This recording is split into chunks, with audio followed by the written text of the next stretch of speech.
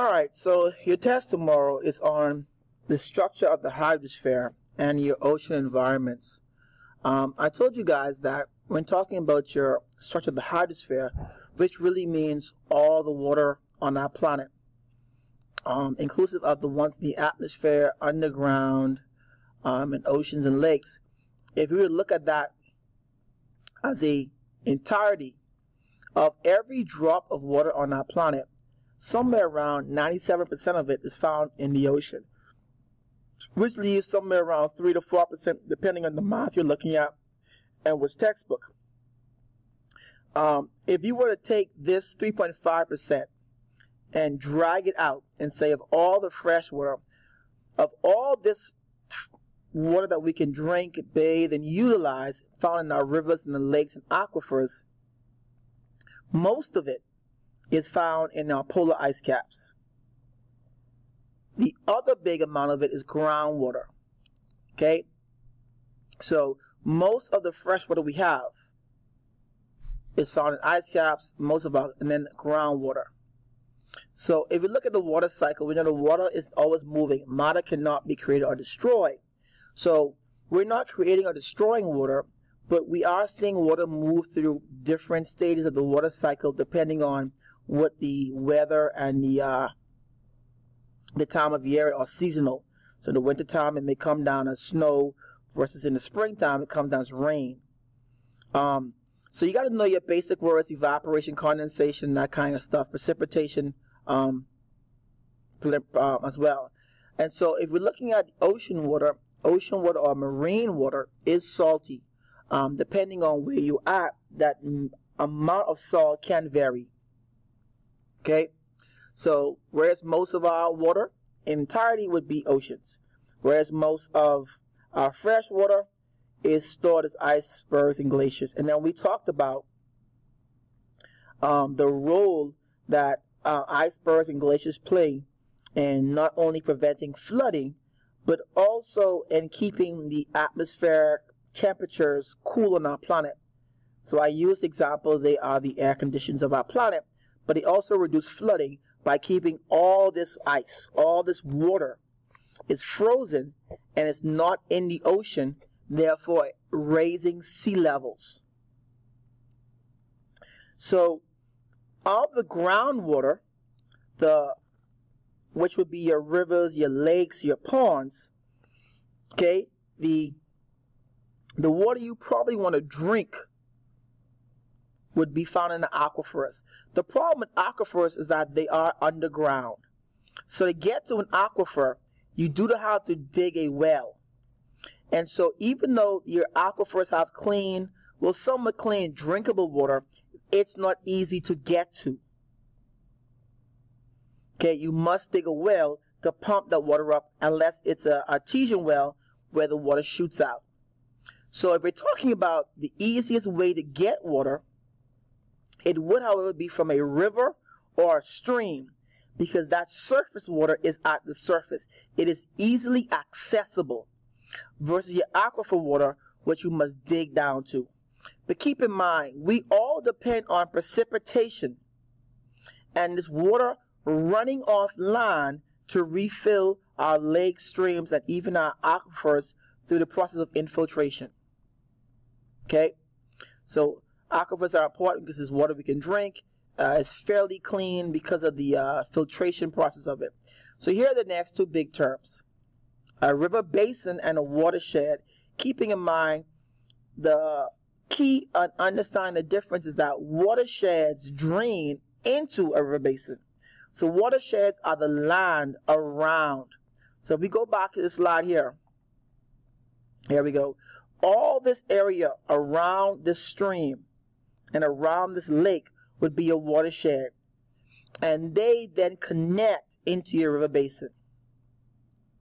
Okay, we looked at different types of wetlands. So a wetland is any area that's wet, where it has that soggy type of soil that holds water. We have some common ones like swamps in Louisiana. We have bogs. We also have this salt marsh, which is like another word for estuary area. They're not fresh, they're not salty, but they are wetlands. So the Cape Fear River is the largest river basin in North Carolina. We talked about that, and that it's interconnected. So if you look at a hydrological map, which means a water map of the water in North Carolina, as you see in these little blue lines, we have many watersheds, many streams and little creeks and little tributaries. And then we have this major river basin that we call the Cape Fear River that connects all throughout North Carolina, eventually ending up in the ocean, because all rivers flow into the ocean. Okay, so from there we then looked at once it gets into the ocean. Now before it gets into the ocean, it gets in this area we call an estuary.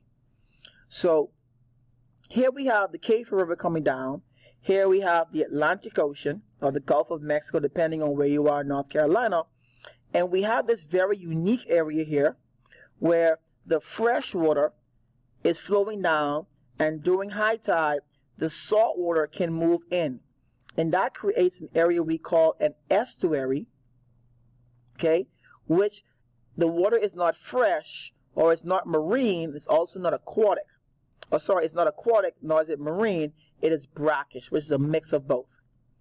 Then we looked at the functions of an estuary. So we talked about controlling erosion. We talked about this filter and trapping nutrients and sediments, which end up being the food for a lot of your stuff. So inside the seawater, we do have lots of gases. And the three most important gases are nitrogen, oxygen, and carbon dioxide. Marine plants like phytoplankton depend on this carbon dioxide to do photosynthesis. Photosynthesis is where they add carbon dioxide plus water plus the energy from the sun, and they make their food, but they also give off oxygen, which is important for other animals to breathe.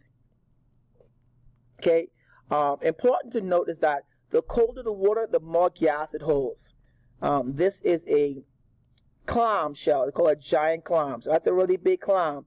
And so you find these guys in water that's cold, because that cold water will hold more gas. Okay. Deeper water, which is a higher pressure, also hold more gas. And so the deeper water, you find bigger animals, and that's why these guys go fishing in the deep ocean. The ocean is important because it provides us with food, travel and shipping. So we get a lot of stuff shipped from China and what's not for recreation and relaxation. We also get valuable resources like gold, silver, and oil from the ocean, which makes sense because there's more ocean than there is land on our planet. We then looked at the different zones in the ocean. Once the water flows from the intertidal zone, it flows into the, if it flows from the estuary, it then enters the intertidal zone, or then it flows from there into the coastal and arid zone, the ocean zone, and then you have your abyssal zone.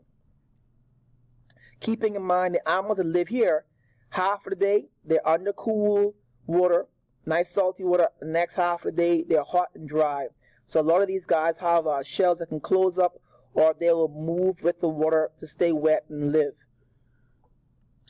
In the coastal zone, you have a lot of life. You have coral reefs, and this life is existent because this water here is fairly shallow.